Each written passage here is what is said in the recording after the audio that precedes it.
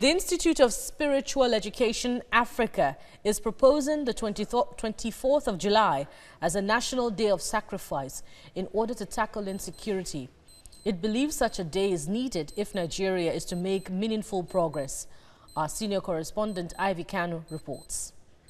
Many lives have been lost in the last 10 years of ongoing conflict in the northeast part of Nigeria.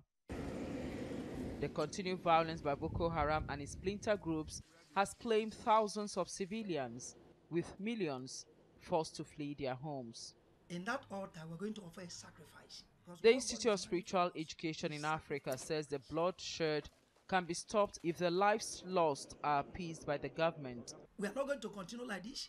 Enough of bloodshed.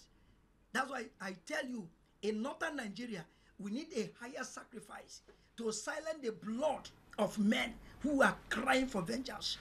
There's no place in the world, if the blood is slaughtered and the ground swallow the blood, there's a voice of the blood of man, and the only thing they can speak is vengeance. And as I said, there's commotion in Nigeria. The Institute wants all Nigerians, irrespective of tribe or religion, to be ready to sacrifice to put an end to the bloodshed in the country. There's a sacrifice that Nigeria need to offer to God, even if it's once in a year. It's in the Bible where we come together. The elders of the country will come. That's what they call the seat of elders. The president is going to be there. So we'll be able to come together as a nation and hand over the country to God. That's what I'm going to propose, that we're going to have one day we call National Sacrifice Day.